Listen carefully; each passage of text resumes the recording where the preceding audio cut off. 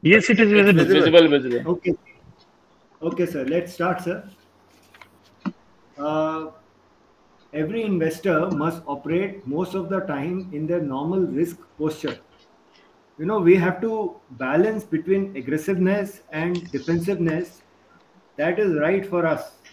Everybody has to be comfortable with his way of working or investing or trading or anything, whatever activity they are doing. And emotional behavior makes us rush in and out of trades and make our financial markets very volatile. So the key lies in understanding the investor psychology, the market positioning. I'll cover this market positioning also.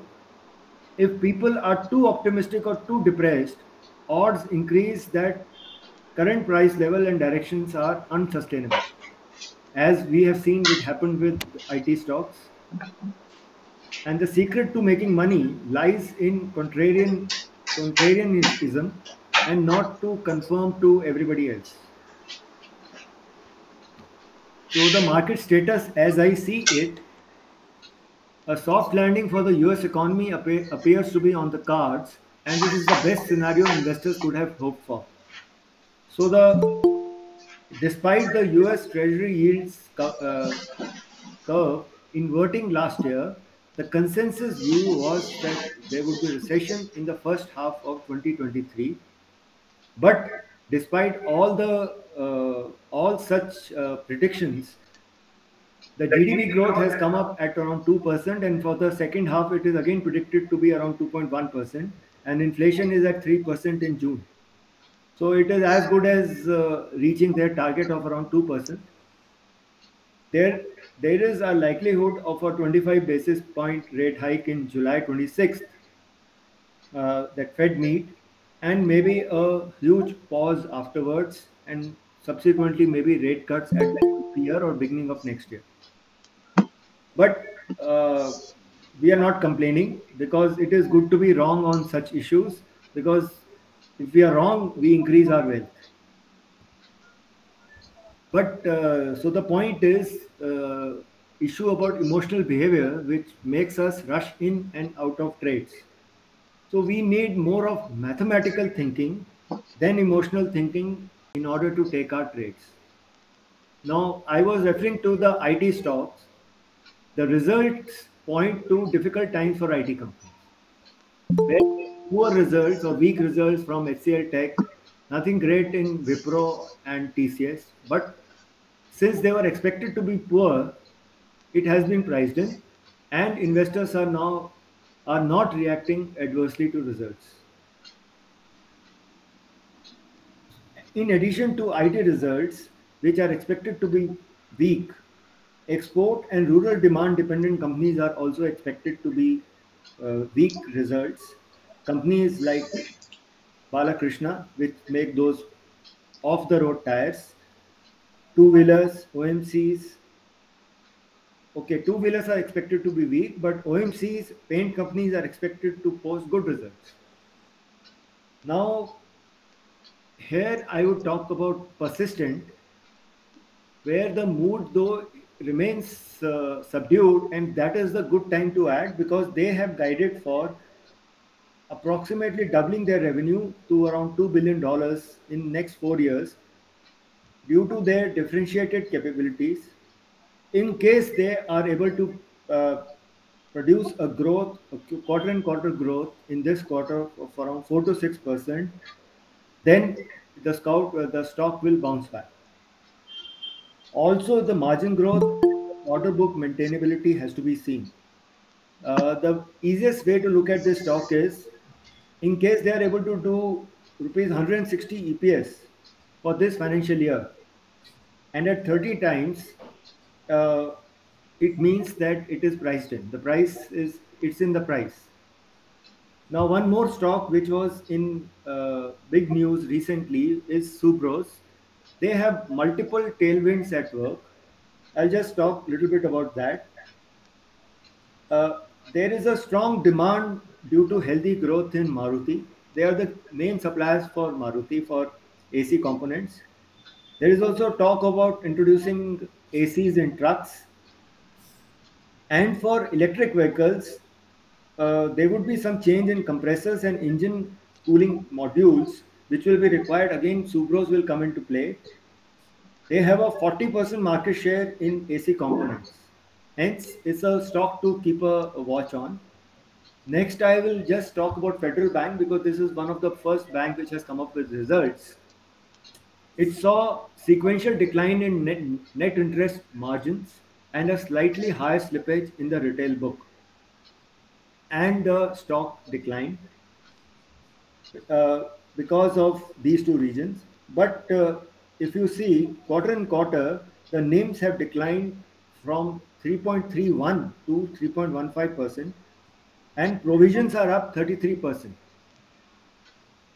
But in a cost of deposits environment which is rising faster than yields on advances they are giving, this is likely to happen. The point here for Federal Bank is that return on assets ROA is expected to be 1.3, and with price to book at 1.08, their book is around 117 rupees. I think there is a value which is emerging now at around 120 levels. So this is a stock again which we can keep an eye on. Now I'll talk about OFS, a little bit about OFS. Offer for sale means the promoters oblique owners sell their shares to raise additional funds for the company. The primary purpose of selling shares to outside investors is to gain access to funds for various purposes, including growth and expansion, after they have initially raised funds from an IPO. Here, the issue is that a 10% offer is reserved for retail investors vis-a-vis IPOs, where certain companies give around 35% share to the retail investors. So here, the retail investors are at a little bit of uh, behind the others, because probably here the 10% is the reserve because they are not given adequate time to market the IPO or market the shares. An investor here needs to bid at a higher price than the floor price to get the shares allocated in an offer for sale. So the company is supposed to give a floor price around 2 days before the start of OFS. First day is for non-retail, the second day is for the retail. Orders below the floor price will not be accepted by the bidding system. There is no specific lot size required, unlike the IPOs. So what you may bid for one share or up to your requirement, that is whatever you want to bid for, up to 2 lakh in case you are a retail, and above 2 lakhs in case you are non-retail. Retail investors can place bids in both retail category and non-retail category. So this is the lesson which I learned today, which I had learned in this OFS, was that I should have bid in both non-retail and retail category. But if you bid for retail category and non-retail, and then you will only get up to 2 lakhs only. So or on the first day only first bid for non-retail category. Indicative price is the volume weighted average price for all valid oblique confirmed bids. So this is kind of a guidance to people to what price to bid at. On every day it is given. The lowest price at which OFS issue gets subscribed is termed as the cutoff oblique clearing price. Now in this case, on the first day, the cutoff price was 1103 rupees for non-retail, and on the second day, because of the quantum of bids which were received, the cutoff was at 1165. So anybody who had bid below 1165 didn't get the allotment. Now I'll discuss an interesting stock which I found here. This is HBL Power Systems. This is actually Andhra and Telangana based company, as I found from the various plants. It is engaged in manufacturing of different types of batteries and other products like train collision avoidance system and train management system. This was in news recently. It's also called Kavach. It's a global powerhouse in industrial and specialized battery space. It is only manufactured in India for pure lead thin plate batteries. They are used in data centers to provide critical energy for short duration. It's the second largest producer of nickel cadmium batteries in the world. They are used in railways and mainly cater to passenger rail and metros. It has been deploying this train avoidance collision system and completed the deployment of TCAS over 347 kilometers in South Central Railways. After this recent accident, I think they're likely to get more orders. They have been supplying batteries for torpedo propulsion in the Navy. They are providing submarine batteries, which are basically lead acid batteries. HBL and Exide are the two main players in this segment. Missile batteries, most of the missile batteries used in India are designed, developed, and manufactured by HBL, including battery for Agni 5. So, they have a huge uh, battery battery system to provide for. Now they have entered into manufacturing of lithium ion cells also recently. They have entered into EV segment with the launch of their electric drive train, mainly for buses and trucks which run with IC engines. They are doing capex. They are saying that they will do around 90 crore for capex in FY24. It has guided for 1750 crore rupees revenues in FY24, that is this year, with 15% EBITDA margins. I'll show you their P&L. They have additionally said that they will have revenues of 2,900 crores and 18% margin by FY26. That is double of what they are having now. And improving margins means they will have better profits. So it's a global powerhouse in aviation, railways, defense, oil and gas, power, telecom, and data centers. The advantage to them is that they have a focus on R&D, so they are not dependent on technology from somewhere else or they have to do JVs. They have presence in 80 countries and batteries are 64% of their revenues. They also export missile batteries to Israel and UAE. Now, their P&L, if you see, they had a decline around this time of 2016-17, but now again it is, and up to March 2021, and but now it is improving with the more focus and with electric vehicles and other things coming up and the defense theme taking place.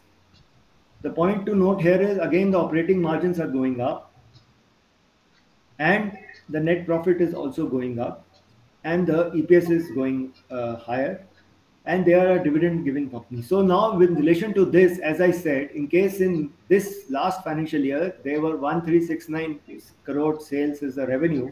And if they are guiding for around 1700 or 1750 for next financial year and 2900 crores in with better margins in FY26, that means the share would double from here. So this is their guidance, if you see, and their division in various subparts. So this is a low margin business that is industrial batteries. So this is their projected revenue. They are focusing more on defense batteries and emerging rapid growth in electronics for railways and defense and electric drive trains and electronic fuses, etc. So that is going to drive their total sales and the margins because moment you get into higher margin business, the overall the profits improve. The possible future tenders are Kavach, that is that TCAS I talked about, and there is a huge potential because railways wanted to be deployed all over, and they are aiming to complete this by 2026 in all orders which are there. Uh, Also, the railways have said that they want to equip all new trains with this Kavach in the factories itself. Otherwise, it was being deployed after the train was introduced. And there's with 5G and data centers coming up, there's a huge demand for batteries for data centers and telecom sector. So it's a stock to be kept in mind. Now let's see the chart. If you see from August 20 onwards, it's always been on a rise and then it took off in the last 2 months or so, and it is trading above the 50 and 200-day moving average. Hence, the stock is rightly heated up, and it would be better in case you buy it around at 150 or 140 levels. Let's see the chart of HBL Power Systems. If you see, The RSI is around 60, so which is good, and there is a lower trend line. So I would buy it at around 160 in case it touches the lower trend line, and then may again take off from there. But it's a upward trajectory chart, hence it is a stock to be kept in mind and accumulate on dips. Now let's talk about Genus Power Infrastructure. The main objective of smart metering system is to enable two-way communication between a smart energy meter and a head-end system to enable remote reading, monitoring, and control of electrical energy meters. So this entails is that people don't have to come to your house to take the meter reading. So this is what is smart meter, and you can also monitor your electricity consumption, and the electrical department can also monitor your electricity consumption. Otherwise, there's a lot of corruption and other issues. So this is basically a government of India policy, and it's good. Government of India launched this revamped distribution sector scheme RDSS to reduce the all these losses of the discoms, and various discoms have awarded orders of up to 20 million smart meters to various companies. What happened with Genus Power recently is why the stock came into horizon was they got a strategic investor in a deal with GIC, that is a Singapore's wealth fund, for a equity infusion of 5.2 billion rupees, that is roughly 520 crores for 15% stake, and setting up a platform, a special purpose vehicle to take on these projects with holding of 26% in Genus and 74% in GIC. So moment they got a strategic investor, the stock just shot up. Now, what will happen is the Genus would be able to participate in smart meter bids, and the opportunity size is roughly around 30,000 crores. It would be an exclusive supplier of smart meters to this SPV. So this SPV will work separately from the company, but they would supply the smart meters to this special purpose vehicle. And we all have noticed nowadays that the bidding for smart meters is picking up. Orders worth 180 billion, that is 18,000 crores, have been concluded, while another 78,000 crores or 780 billion are under bidding. So what is expected is that in next 2 years, where they have to provide all these things, that is from FY23 to FY25, their revenue CAGR would be 74%, and their profit will become 6x, 6 times, because of the strong order backlog and pickup in execution. The risk is in case the discoms are slow in ordering and there is a delay in execution of orders or execution challenges and high amount of competition, because a lot of companies are in this field. Now, let's see their profit and loss. What I was talking about is they had around 8,000 crores, sorry, 800 and this thing, 80804 million in this last financial year, and this in next 2 years it is supposed to become triple, and the net income is also supposed to become 6x. Hence that so much of interest is there in this companies. Now it has 14% market share in the recent smart meter tenders. The other companies which have also are participating in these tenders, as are there in Telesmart, Genus, Aprawa, Adani Transmission, Secure, Techno Electric, Tata Power, GMR. GMR on Friday got a contract. So they are also fighting for the same meters projects. The only thing is it's such a huge field that companies may not be having the capacity to provide so many meters and all those things. But you can see the market shares of these companies in front of you. So even GMR is doing well, and the others also. So the GNS Power, after this, from 120 odd level, it had a vertical rise after this deal with GIC, and now it's at around 180 level. It is much above its 50 and 200-day moving average.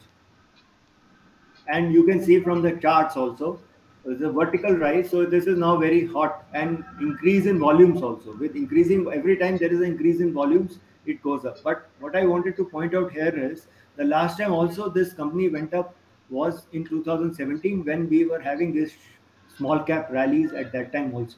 So these are those stocks to be careful with, but you have to keep it in horizon because this is a field where the money is moving in. Now I want to talk about this issue about implied volatility. If you see, this is the chart of Nifty of last 1 year. If you see, the Nifty has been going up, and the implied volatility or the India VIX. This is the chart of India VIX. India VIX has been going down, and it's now nearly below 11 right now. So the VIX has been going down, and the Nifty has been simultaneously going up. So you can make out that they are inversely correlated to each other. What is VIX is an amalgamation of implied volatilities of multiple option contracts, and they represent the IVs which are inbuilt into the broader markets. I'll show you something else also. Now, if we see here, ITC, you see this stock from April 2020 to around 22 April 22, the stock was in a range and consolidating and was not moving up. But subsequently, it took off, and it has been only on the rise for the last 1.5 years or so. Now, I'll see how it impacts us. Now, how do we use this implied volatility in our option selling or buying? Rising markets are usually accompanied by low IVs, while falling markets tend to be synchronous with high implied volatility.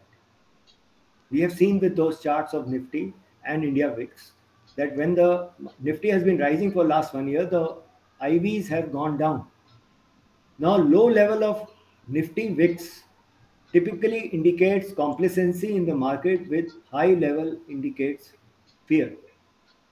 So in case the VIX goes up, it indicates fear that people are expecting the markets will sell off. And once the VIX is going down, it is also indicating complacency where people are just writing options without thinking. That is, writing puts without thinking or buying calls without thinking. Now, since the beginning of 2022, as I showed you, ITC has been trending upwards and is a gold mine for call buyers because it's a trending stock upward. So all the people who have bought calls would have made money in ITC. Option buyers would be better off betting on stocks with high volatility, while option sellers would pocket premiums more easily in assets with low volatility. If the IV is significantly lower than historic volatility, we are getting the options at a discount and can make high returns on investment by buying such options. So we have to just see what has been the historic volatility of the stock, and in case the present IVs are lower, then you're buying the option at a lower price. So since options are available at a discount, naked option buying can yield superior returns on investment in case the present volatility is below the historical volatility. Similarly, if the implied volatility is high, it is indicative of expensive option premiums which can be pocketed by naked option selling. Hence, when the present IVs are higher than the historical data, then it is better to do naked option selling. And in an environment of moderately high IVs or which are somewhere near the historical IVs, makes sense to have covered option selling strategies and not do naked option selling. So this is an important point to keep in mind so as to avoid making losses. Now, since people were talking about chemical sector, I'll just cover two stocks here today, but I just wanted to show what is the capex taking place in all chemicals and agrochemical companies at present. So if you can see, there is a huge amount of capex, and which is projected for next few years also. All these companies, and the companies who are doing capex are not doing just for the heck of it. Only doing it because they are expecting better demand and better exports and better sales. So uh, hence, these are the things to be kept in mind while investing for a little bit longer duration. The ones who are doing capex and are at lower price cycles, or those where the present value is low because uh, the sentiment is right now poor, but it will change because it's now at the lower part of the cycle. Now I'll talk about two today: Navin Fluorine and SRF. They are top picks as there is a likelihood of an imminent HFC cut, production cuts in European Union and US, which will benefit the India's fluorine-based complex specialty chemical players. Now SRF is doing incremental capex, which is basically towards fluorospecialty, fluoropolymers, and HFO 1234YF post patent expiry. So they are focusing a capex towards basically chemicals. Within fluorospecialty chemicals, SRF is ramping up strong patented fluorinated and even non-fluorinated agrochemicals intermediates. Three intermediates alone would command a market size of USD 300 to 400 million. Could look to commercialize agrochemical technicals with a market size greater than 1.5 billion USD, and could target pharma intermediates for fluorinated APIs launched 10 to 15 years ago. Moreover, HFO 1234, the molecule which they are working on, could provide the company a 2 billion market opportunity and tap into where it could make higher 50 to 60% gross margins. If you do a SOTP analysis, 1 year target as given by certain brokerages is 3380 for SRF. It is somewhere around 2180 right now. Now, if you see SRF, its projected and revenues, you see it has basically got three parts: technical textiles, chemicals, and packaging films, including aluminum foil and others, which are smaller.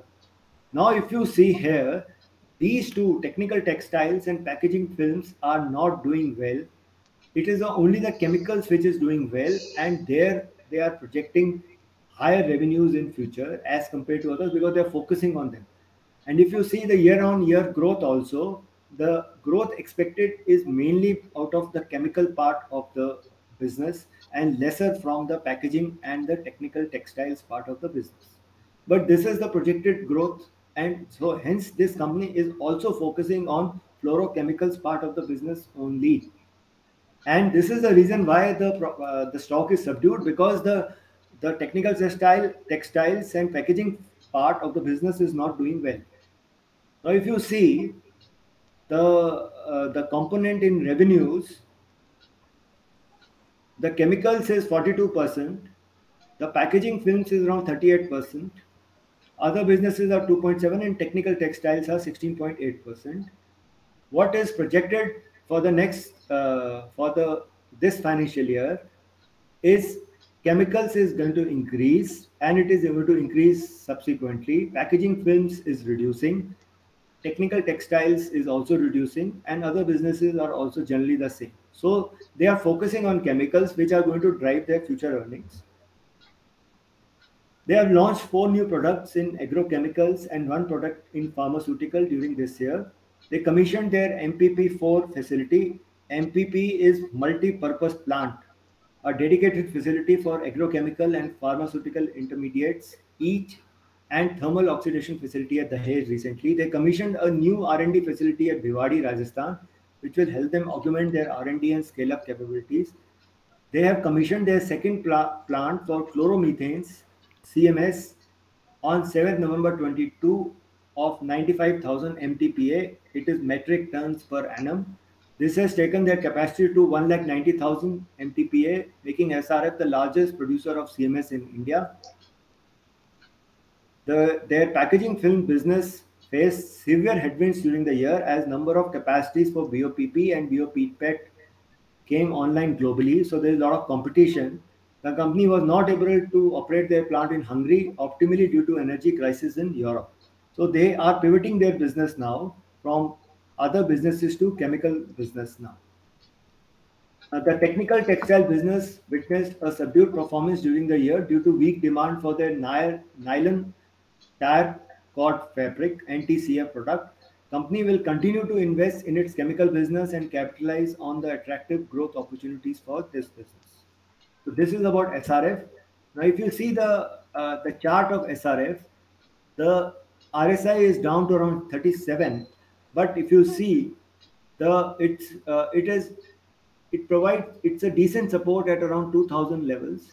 This is the level at which one can get into this in case these declines, because the market is now declining because they're waiting for this quarter's result and what is the performance and all, and there is overall negativity about the chemical sector.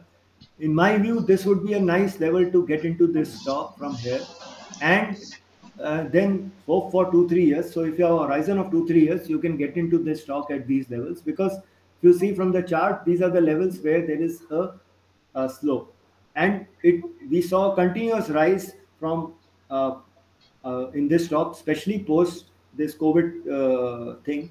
The stock has been on the way up, and now it is re-establishing or resetting up at these levels again. We have discussed Navin Fluorine number of times, but I'll just go over it again. They are again increasing their HF, that is hydrogen fluoride capacity, to 3x, and it will help them to venture out to fluoropolymers, HFO blends. HFO is hypofluorous acid performance materials which require relatively higher quantities of HF compared to fluoro specialty chemicals. On specialty chemicals front, company seems to be well placed to double its specialty chemicals revenue by FY26. It has a big pipeline of intermediates for several leading agrochemical technicals. It will be able to achieve its targets of 50% revenues from supplying intermediates for commercialized APIs, given some of the APIs it supplies. Intermediates could get commercialized soon. You can take, some of the brokers have given a target price of 5495 to the share. It is presently at around 4400 on account of long-term growth visibility from its multi-year contracts in HFOs and robust outlook for its CDMO business. Now we will see its financials. They are again expected to be improving, and the margins are also supposed to be improving to around 28%, and the EPS is expected to grow. And from FY22 level, it is going to be nearly 3 to 4 times now in FY26. And if you see, ROEs are also likely to grow, and PE is supposed to contract, so it is going to become less expensive over a period of time because of operating leverage coming into play. Hence, it's a stock to be kept in mind. Here again, if you see, they are focusing more on CRAMS and specialty chemicals, as the part of these are going to rise, and refrigerant gases again. So they are changing their structure over a period of time, and this is their projected revenues over this thing. And they have got some new 6 billion contract again, which they are increasing, and they have reduced the working on this HFO and inorganic fluorides now, and they are focusing on these three aspects: CRAMS, specialty chemicals, and refrigerant gases. And this is going to derive their revenue contribution in next few years. So if you see, it's approximately 20% for CRAMS, around 30-32% for specialty chemicals, and around 35% for refrigerant gases. And they are taking on this new chemical contracts, which is 6 billion contract, which is going to be 10-15%. So these companies are evolving over a period of time and restructuring themselves and pivoting for a future and doing capex also. Now, if we see their chart, you see again it's a rising chart, and we can see this trend line, lower trend line, and around 4,000, roughly at around 4,000, this stock looks very attractive. So investors can look at, in case this quarter results are not very good, then it may see a certain fall, and these are the levels from here to here where we have to get into this stock for again 2 to 3 year horizon. So if you see from this trend line, as to it is taking support at this trend line every time. So this is a thing which has to be kept in mind. I have finished. Any questions, please?